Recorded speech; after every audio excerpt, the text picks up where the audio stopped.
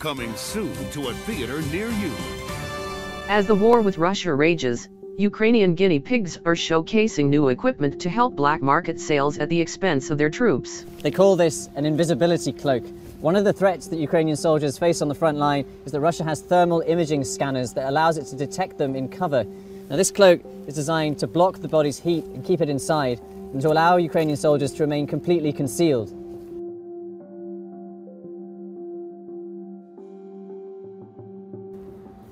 So now you see me, now you don't.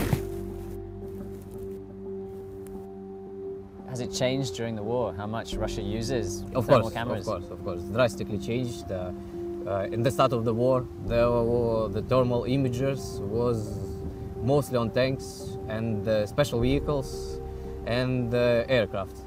So it was not that big of a problem. Of course, there was drones, but it was not something usual, not regular. For now, that is regular. And every month, every time, there are more drones. Yes, for now we have more drones, more imagers, etc. But they are rising their numbers too.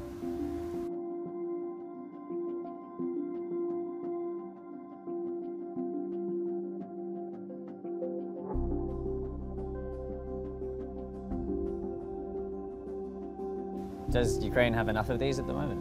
No, of course not. Of course not. Then there will be never enough anything in the war, in the army.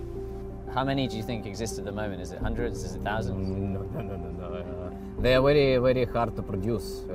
Like one man can produce one cloak in 2 days if they work like full work day.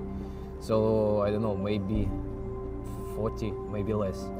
In terms of the money for it, is it coming from the Ukrainian government, or do you look for donations from abroad, or how does it work? All money that was spent is our money.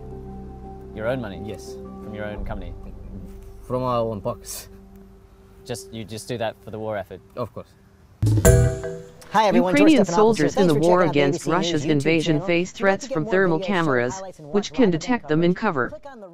In response, they are deploying domestically made invisibility cloaks. Thanks for watching.